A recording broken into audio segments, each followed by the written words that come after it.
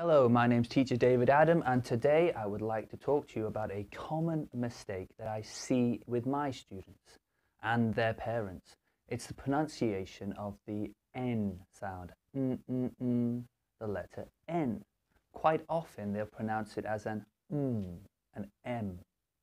I can only imagine this is because they look similar, N, M, N, M, and because they are next to each other in the alphabet. I always felt like the hardest part of the alphabet, saying the alphabet, was the LMNOP part, LMNOP. And from coming to China, I've realized that in China, they teach the alphabet a little bit differently. They'll say HIJK, LMNOPQ. So they don't connect the LMNOP. They separate them, LMNOPQ.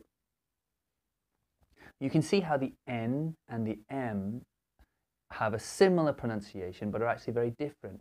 If you listen to me say L-M-N, L-M-M, L-M-N, L-M-M, L-M-N, L-M-M. You can see they are similar, so I can understand why some of my students make mistakes. Let's practice some words beginning with and containing the N sound. We'll say 1, 7, 9, 10. And you see, when I pronounce the N, my lips don't close. My lips stay open. Quite often when I'm teaching this to my students, I will get them to touch their front teeth when they say the sound. Let's try some more words with the sound.